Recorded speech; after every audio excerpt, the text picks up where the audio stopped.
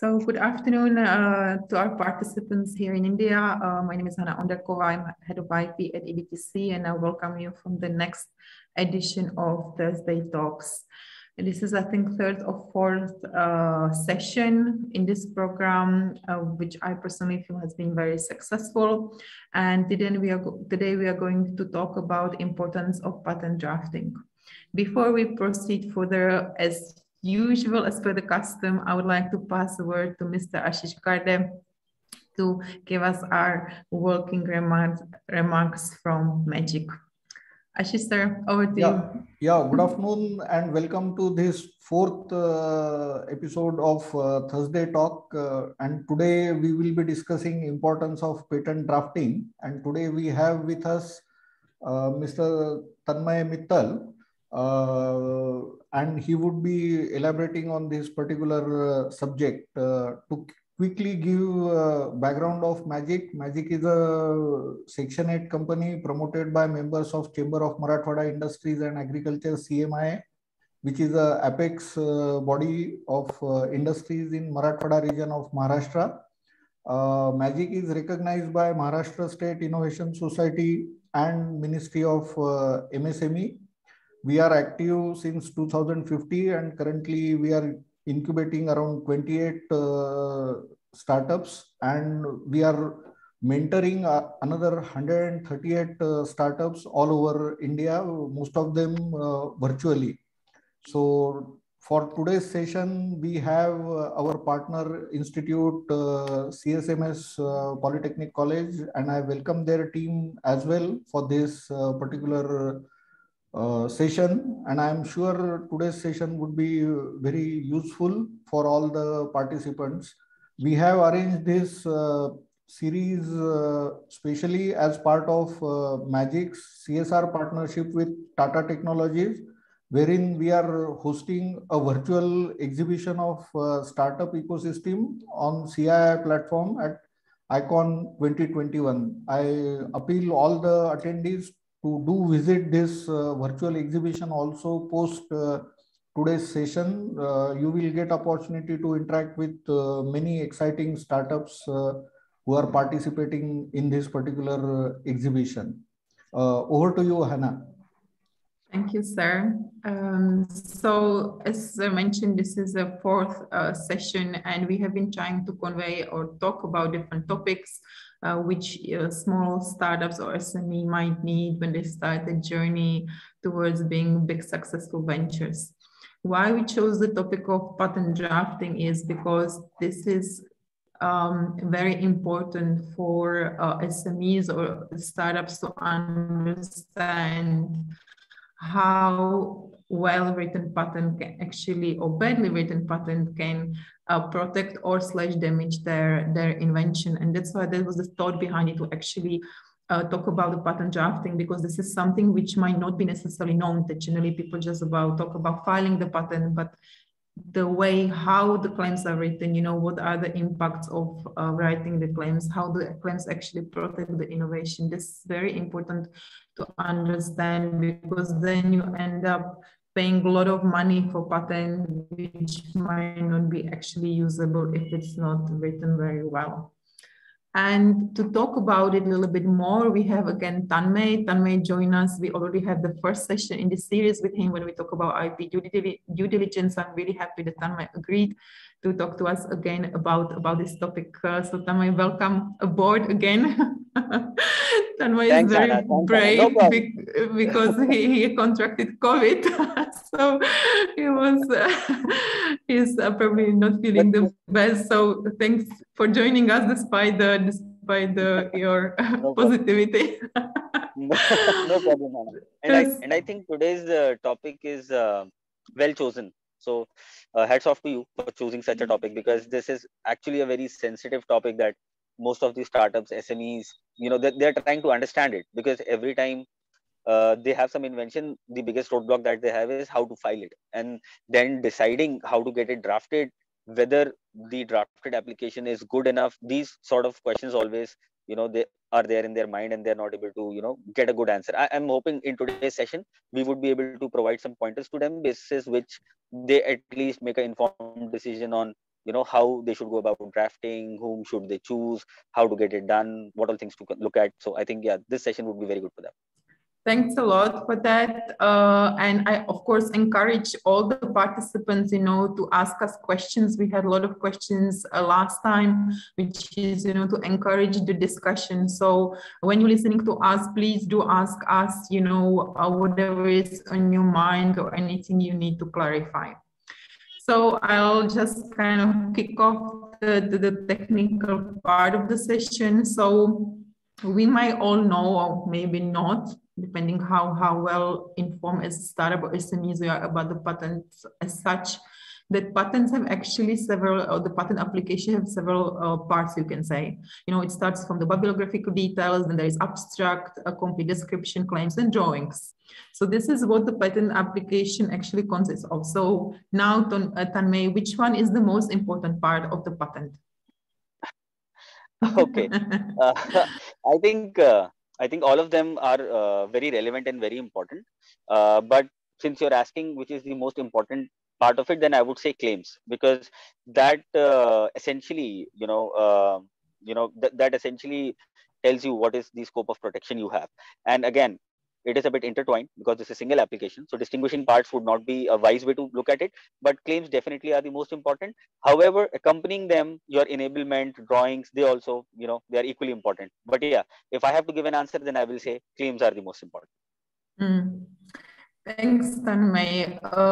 And as you mentioned, I think generally what we say when we talk about claims, that claims is the virtual boundary which is drawn around the invention, and essentially what happens where either in the cases of infringement or case of actually commercialization, that the claims are actually literally look at word by word. So this is something which companies or startups has to be really careful about, because this is actually the crux of your application.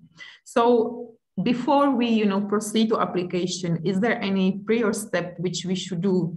You think, okay, I have a patent, I know what it is, or I have an invention, I know what it is, and I think it is novel, there is nothing like it. So as a pro, what would you say to young inventors and startups to do before we actually proceed to drafting?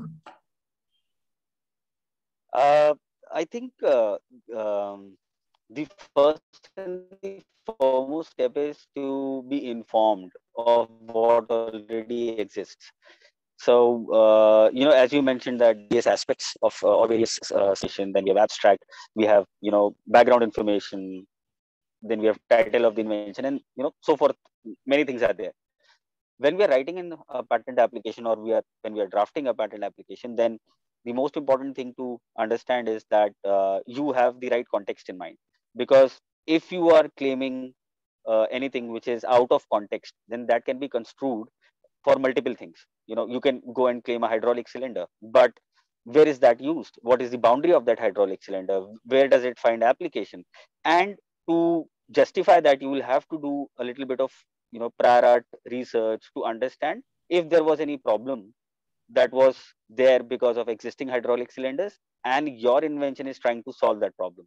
Now, that is from the drafting perspective. But when you are taking a decision of whether to go for a draft or not, the first step there is to go and do a prior art search immediately without thinking anything, because drafting a patent is an investment in itself. And when I say investment, I'm just not talking about money. It is about time also, because a lot of energy and time goes into thinking about what to write in the draft, what to claim, how to enable various things in the draft. It's a big exercise. And before you get into that exercise, before you get into that investment, you should be sure that your investment is a bit risk free. And to ascertain that, you need to do a prior art search, and that prior art search will highlight anything and everything that exists which might pose a threat to your invention during the prosecution stage. So it is better to be informed in advance rather than regretting later, because once you have filed the application, then you have shot the arrow. You have no other option but to either get it prosecuted, or you'll have to abandon it, which would be a loss of your invention. So it is always advisable to do a prior art search in advance, get a thorough one done. You will understand what are the gaps, you will understand how you can modify your claim, you can understand how you can mold your patent application in a way that it sees minimum prosecution actions and gets a speedy grant. That's what the prime intention is. Once you're filing it, you should get a speedy grant. That's why you're filing. What is the point of keeping an application in the prosecution stage for tens of years, which is essentially half the life of a patent? So be prepared. Look for prior art. Formulate a strategy on how to draft based on the prior arts. Go for it. You will get less prosecutions and a speedy grant. Yeah, I think this is a very important point, because we have seen it, all over again, when sometimes inventors believe that whatever they have invented is completely new, and they might not be aware that on the other side of the world, there's somebody else who had exactly the same idea.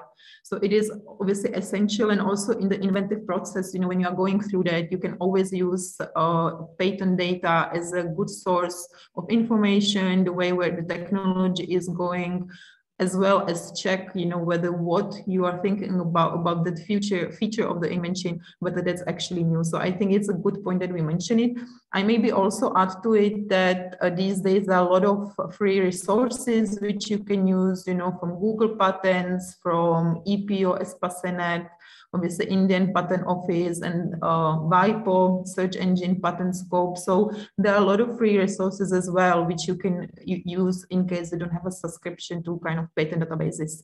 Tanmay, would you, add anything to that? I think, this would be a very lame example, but I think it is pertinent over here, because, and with no offense, I'm saying this with no offense, but from a very practical thing, that you cannot ask a cobbler to do a barber's job. You should not do that. Your job is to invent. Being startup people, you are managing a business, you are, focused on your tech. That should be your focus. Your focus should not be IP. Leave the IP to professionals. Ask them to take care of your invention. Get a professional search done from them. You will save time. That time is worth more to you as compared to the time you invest in identifying, say, a prior art search or doing a comprehensive study on patents. I don't think so. Always the better approach is utilize your time the best you can, because that is what your capability is, and then leave these things or outsource these things. Get it done through, there are several organizations in India. I mean, you can choose anyone. You can choose the one which fits your budget as well. That should not be a problem. But get this exercise done through professionals, because they would use professional databases to give you results which you may miss while doing searches on free databases, because you have limited knowledge about how to perform searching, how the operators work, and those sort of things. So yeah, getting prior art is essential.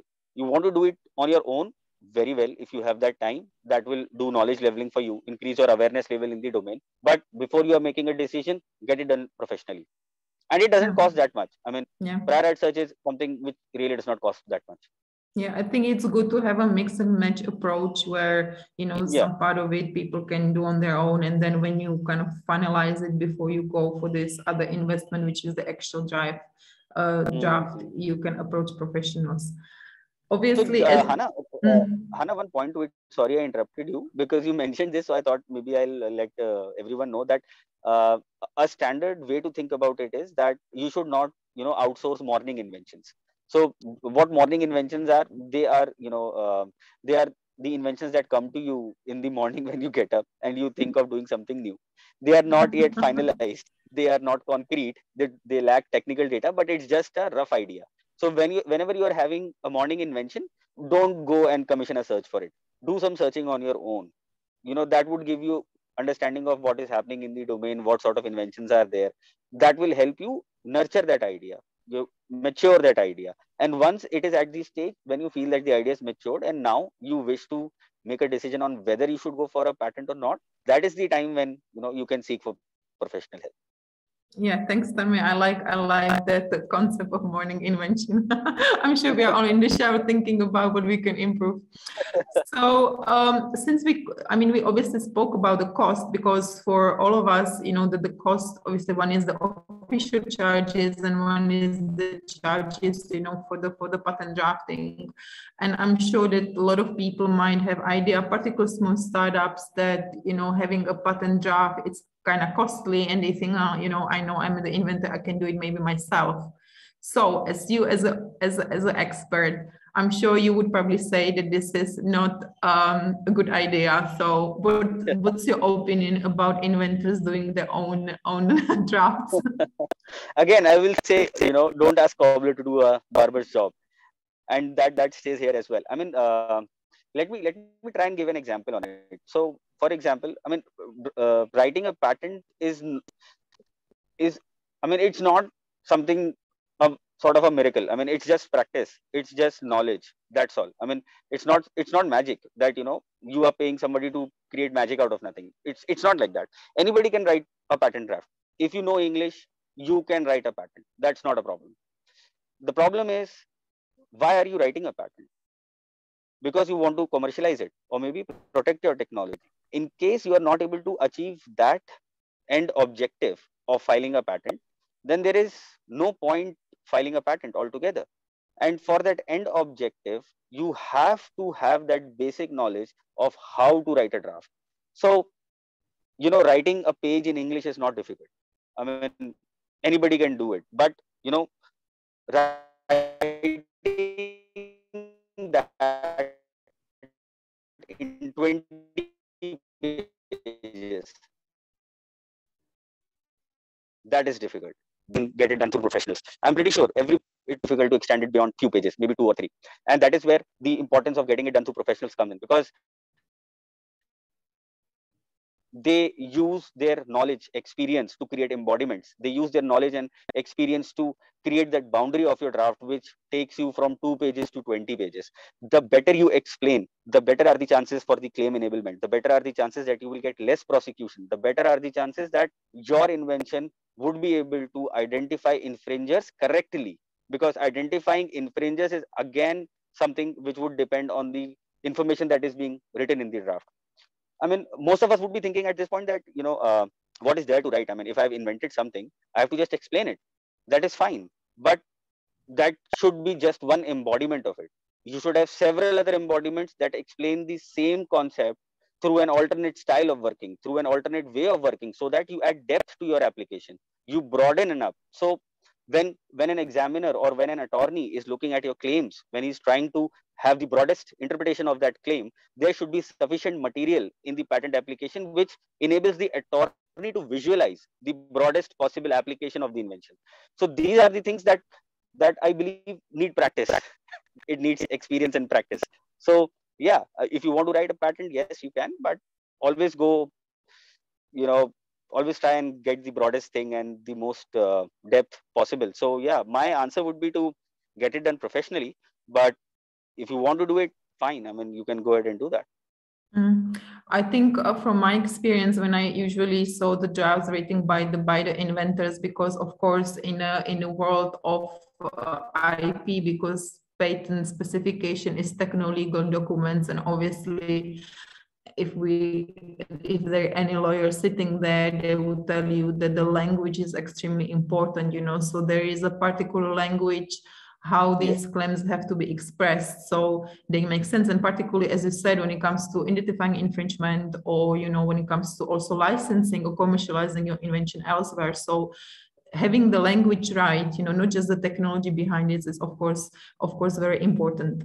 And since we speak about the language, you know, this is again something which I mean, we hear as patent professionals all the time when people speak about global patent application, with this idea that I can have a patent which fits it all. So I think we would like to dispel some misconception here. So Tanmay, my question is to you.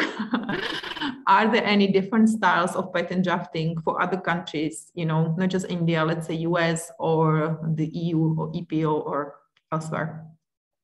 So and let me answer this only on the surface level, because I don't want to go too deep into it, because if I'll go into multiple dependency antecedent basis, then this might become confusing for the audience. So I'll try and explain it in layman terms for people to understand. So drafting is a patent draft is a techno-legal document, as Hannah mentioned, you know, just few seconds ago, and getting the language right is very important.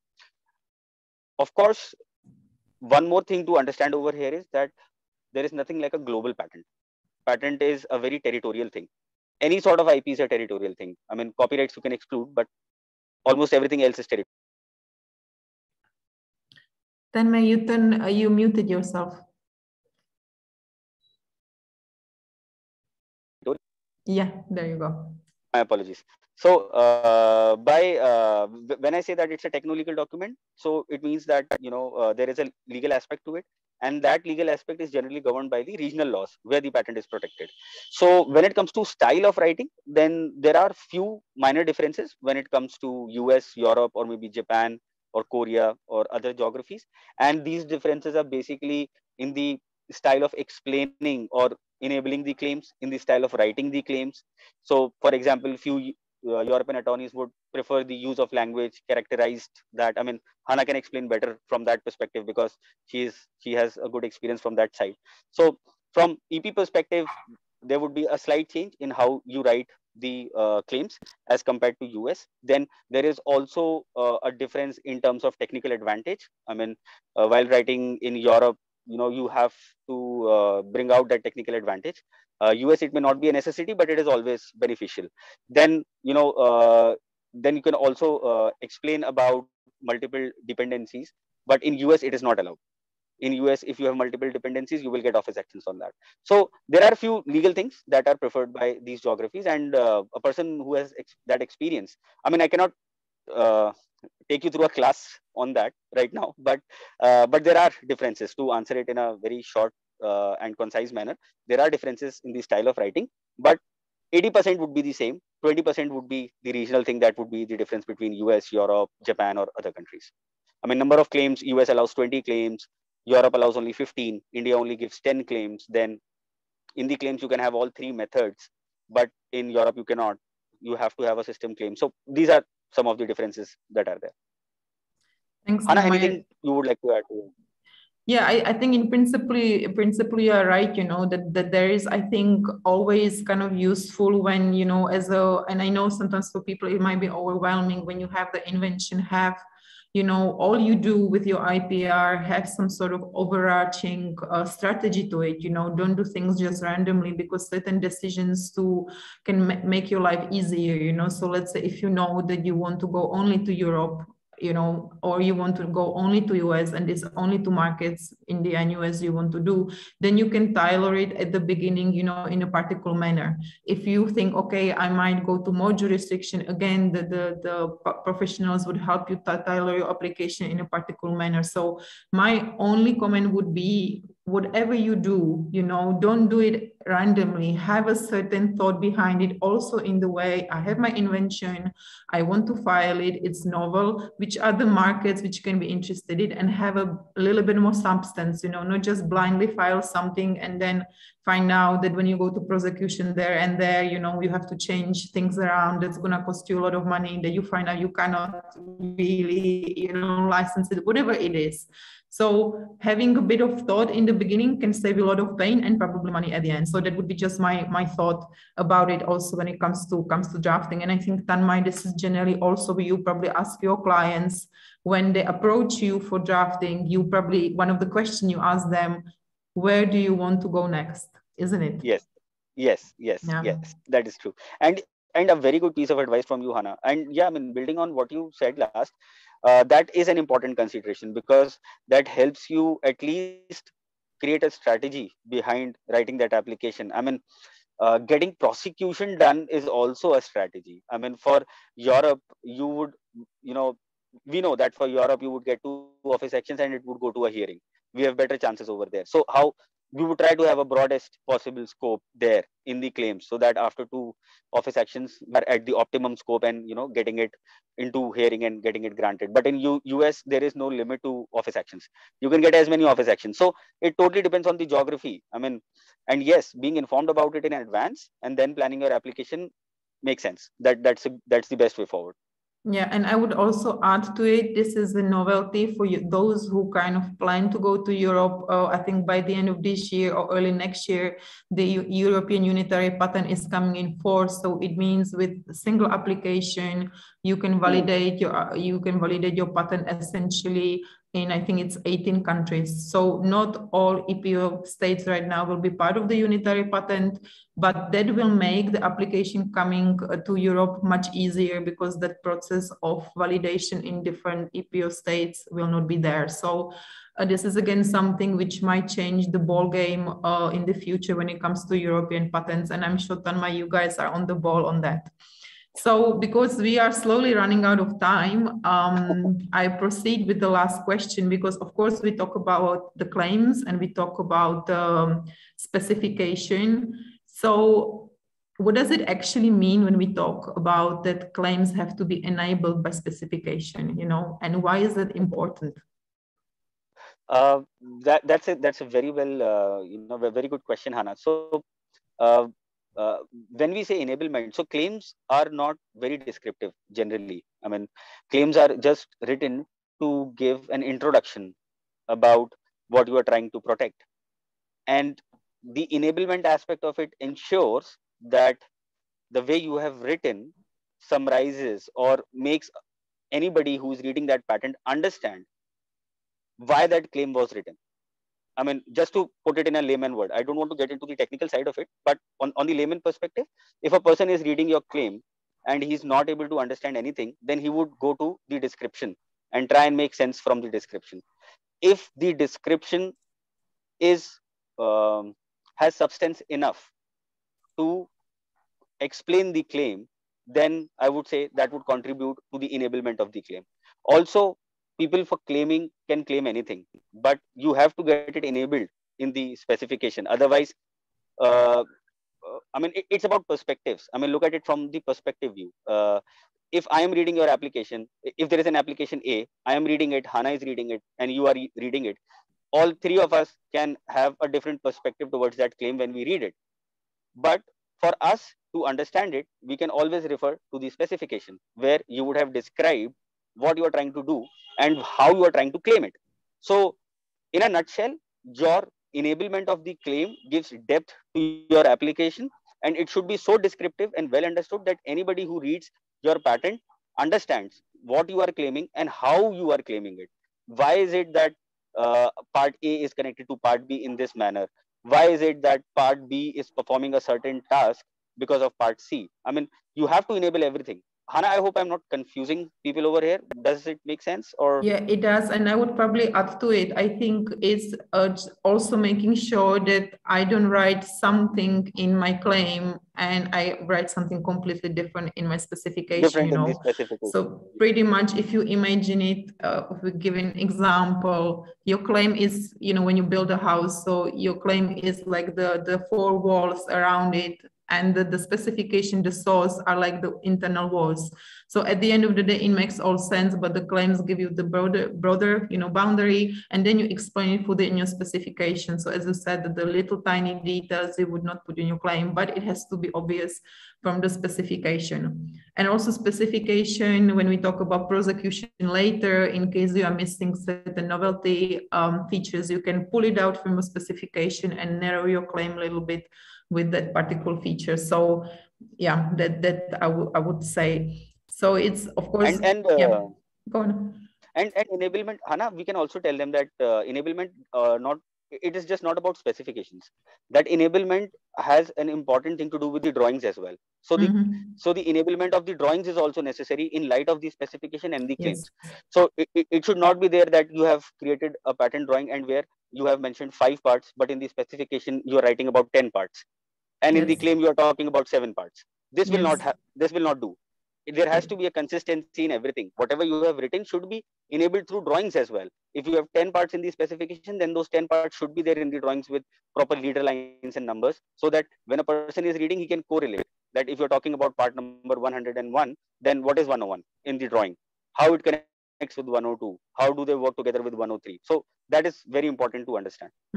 And I would also add to it that, for example, in Indian Patent Office, for instance, you know, if you are adding more content to your claims, it has to be written in specification. Let's say sometimes what happens that certain elements might be left out of specification and they are in claims, or they are very briefly mentioned, you know. So then Indian Patent Office or some offices are reluctant to you know, in case there are certain novelty or whatever criteria which you need to meet. So unless it's sometimes, you know, more described and it is in your drawing, but they tend to be reluctant to add it, you know. So it is really important. And I know you might be all thinking, well, it's, you know, obvious that whatever I have, I describe, but sometimes, you know, when you write the document and one might think that you include everything, but at the end of the day, it might not be the case because it is quite complex exercise. Yeah. I mean, to explain it with a very, very lame example. I mean, it just came to my mind when you were speaking, Hannah. So I thought I'll just let everybody know so that they can correlate better. So, for example, I'm just giving you a very lame example that, for example, there is a painting of a horse on a wall, and you have to write a draft for it. So, if me and if Hannah, we both are working on the same draft, then I can write it in a single line saying that it's a horse's painting. That can be the pattern draft for me. But Hannah can say that, there is a white canvas. On that white canvas, there is a background color, sky blue in color, and the lower portion of the canvas is colored in green. On the lower portion, there is a mammal standing with four legs in the shape of this, and the mammal has a long mane of hair growing through the backward side of his head, where the ears are positioned oblong to each other. So both of them are describing the horse's painting. You understand the difference now. I have just said that it's a horse's painting. Anybody else would just look at it and say, yeah, it's a horse's painting. That's what you have written. And that's how inventors think about it, that my invention is about component A working with component B. What else do we have to write about it? But when we look at Hannah's application, now you understand the difference. I mean, that is how you write about it. If there is a component A, how that component A is made, what are the various elements in component A, how those elements are connected, how they are operating together, and how it is working together with component B. What are various elements of component B? So that is where the enablement bit, the adding depth to the draft bit comes into picture. Then the cherry on the top is when you write more embodiments on it, so that people get the horizon to imagine. People try and envision it from multiple angles. So yeah, I mean, we should keep that in mind when we are looking at a pattern draft or getting it done or doing it. So that is where the enablement bit and adding the depth of it comes into picture. Thank you, Tanmay. We have one question here, and please, all of you, if you want to ask more questions about it, do ask us. So Mr. Sanjay is asking, two patients have the same product, but different way in drawing and specification, which slightly vary. What are the chances of acceptance? As a professional, I would say I'll have to look at the claims before I go ahead and commit anything. But again, I mean, if both the products are same, then it would totally depend on what they're claiming. Yes, there is no other way. I mean, there can be two identical products. Somebody's claiming the head and the other one is claiming the tip. So, there is a difference. So looking at the claims would let us know. Yeah, I think. Sorry, I'm not sure that would have helped, but yeah. Yeah, I think this kind of, because they can be, I mean, essentially, if you say that the product is the same, because when we are looking at pattern, there has to be the novelty part, right? So you always judge it irrespective what you, obviously we spoke about the writing and proper language and everything, but the technicality is that the technology behind it obviously has to be also different. So there might be different way how to express things, but at the end of the day, as an engineer, where you look at it, there has to be kind of technical difference. But as Tanmay say, to kind of give concrete answer, you have to look at the writing, you have to look at the drawings, you have to look at the claims, and then kind of make this a decision. There is one more question. We are a registered startup and we have developed a mobile app relating to reverse collection of waste. We would like to discuss patent registration. Right so now, this is a bit tough one. Yeah, this is the question. Okay. I think with the, you want to comment on that? I think if the question is from the perspective of whether we would get a patent on it or not, then I feel the answer to it that we'll have to get a prior art search done to be sure if it would be there or not. But if the question is on how to get it done, what all to do, then I think that is something which we'll have to take offline. because in this session it would not be prudent to discuss about your invention before it is before it is protected. So I would advise not to disclose everything over here. We yeah, all are sharp minds over here. Let us yeah, get into NDA and then discuss about the technology and then see what we can do about yeah. getting it And protected. other thing is for the software or computer implemented inventions, there are of course various criteria in terms of novelty and inventive step and so on. So there actually has to be really seen what exactly the innovation is and how it interact with the software, what is the technical effect and so on and so on. So it does require a little bit more discussion than that. So do get in touch, Tanmay, if you want to drop your Sure. email there, then you can get Okay, in touch. no problem. Sure. So I'll just do that. yeah, so there is a from Manju Tripathi. Please share views on Marcus claim. It pros and cons, tips, precautions, and one should take whilst using Marcus claim. So I would have to apologize upfront because I am a mechanical engineer and I have done drafting in mechanical only. So I know about mechanical and electronics, but not on the Marcus side. But to answer your query, if you can drop me your email address over here, or you can give me a call, I'll connect you with my senior draftsman on the life sciences team side, and he understands this pretty well. He writes these drafts and he's aware of it. So I can get it answered for you, but I may not be able to answer it right now. Hannah, do you have any views on that? I have exactly the same problem like yourself. I am myself aeronautical engineer, so my all pattern experience pretty much comes from either mechanical or ICT. So, and I think this is something which we probably didn't mention in this course, that patents are indeed very technologically driven, and person with a particular technology experience should be writing particular patents. So let's say, although I'm an aeronautical engineer, I would never be able to write any biotech patents or any pharma patents because you basically don't have the technology background. So this is also very important to bear. And I think maybe this we didn't mention because we spoke quite generically, that whoever drafts a patent has to have the technology background, to be able to do it. So the person skilled in the art, I would never be a person skilled in the art for pharma inventions because I know nothing about pharma, right? And I'm sure that a pharma person would not know about mechanical or electronics or ICT. So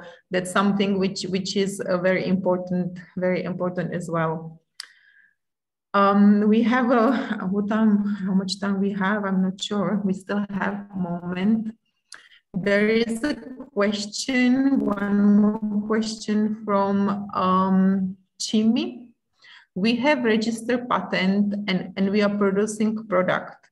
What is the respect of the patent, or shall we have loyalty? I'm not exactly sure. If you are a patent owner and you're producing your patent, it means by having a patent application, you restrict others from using the technology. And if you think you can license it to somebody, you can look for another party and license the technology to them and have royalties from those from this technology. Any other thoughts, Tanmay, on that? I think the first line that you mentioned was that they have a patent, and many people are producing the same product. So this is a clear case of infringement. In case you have that patent granted, then the first thing that you should do is check for infringement.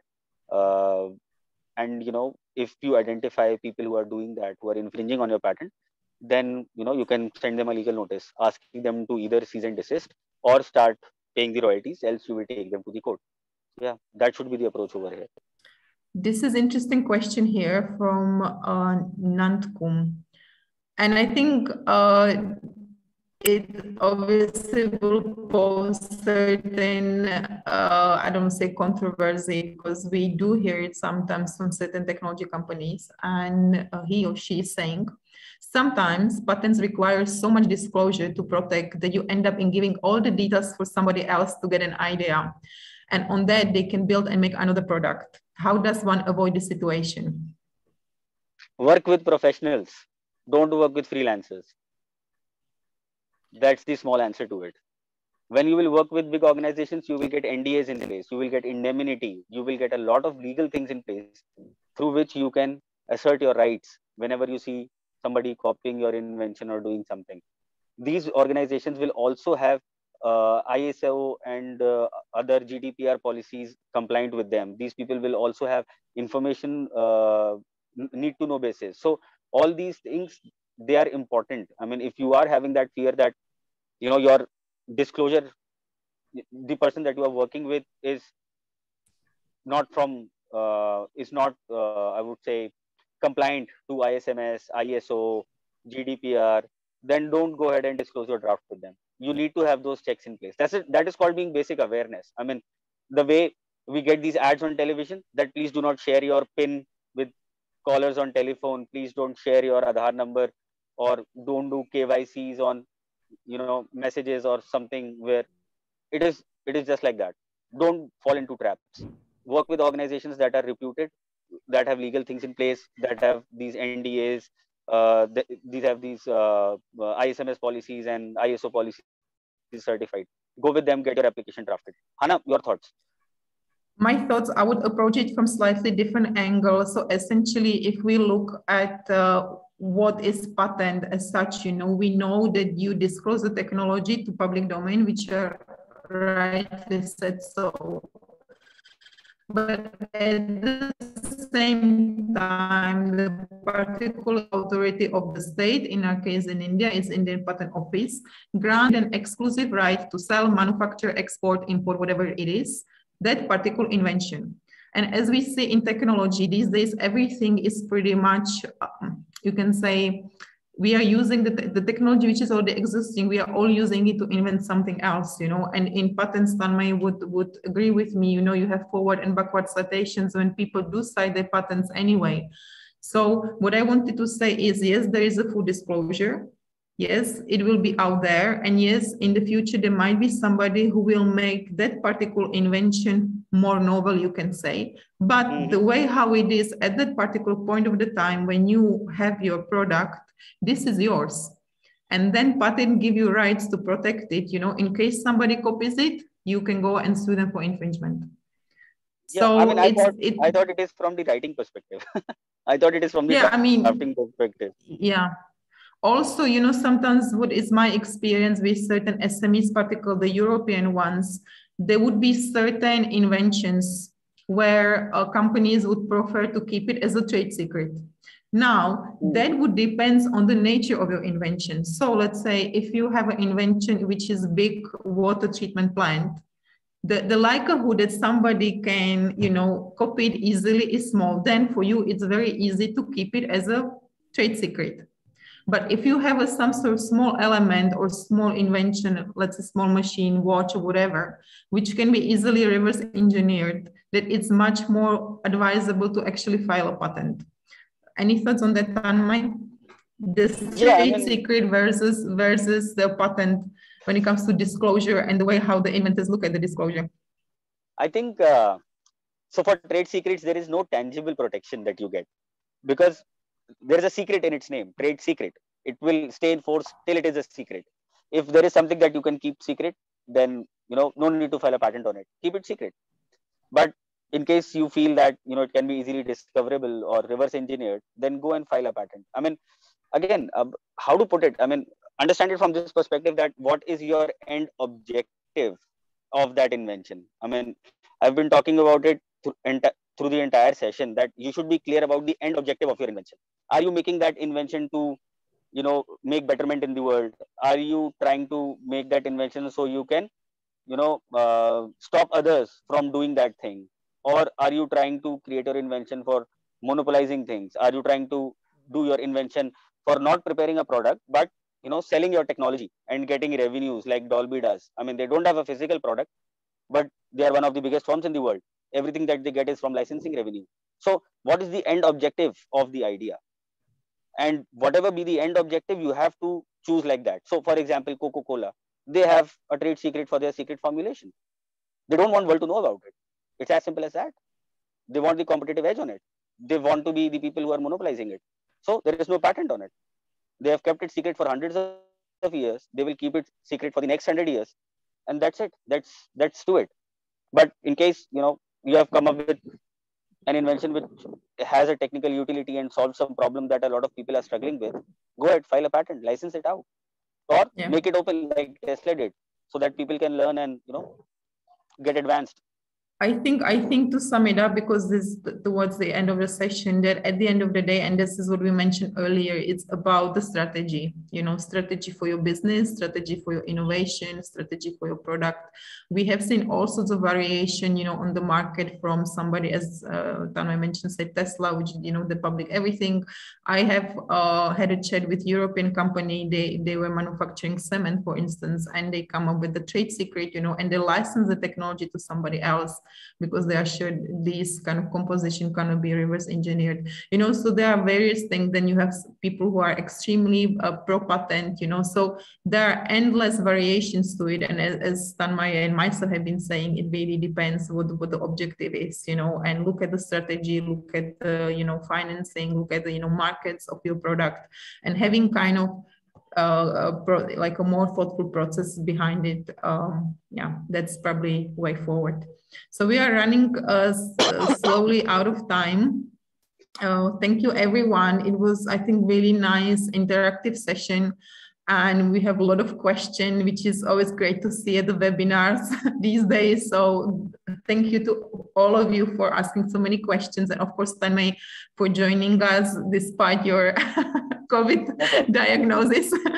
And I probably pass over to Ashish, sir, if you want to add anything for this session before we call it a day.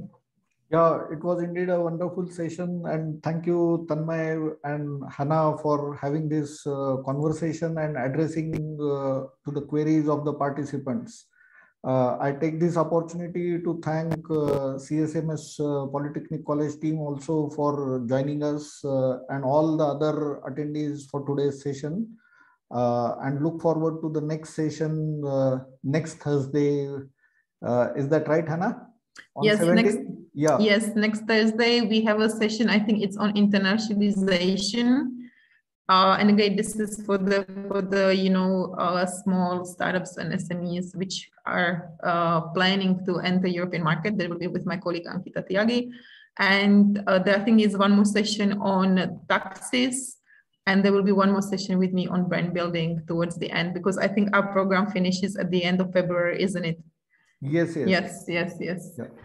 So thanks a lot to the EBTC team, to CII team for such a wonderful support and cooperation in hosting today's session. Thank you all. Thank you very much, and see you soon. Yeah. See you soon. Looking forward to having you next time. Bye.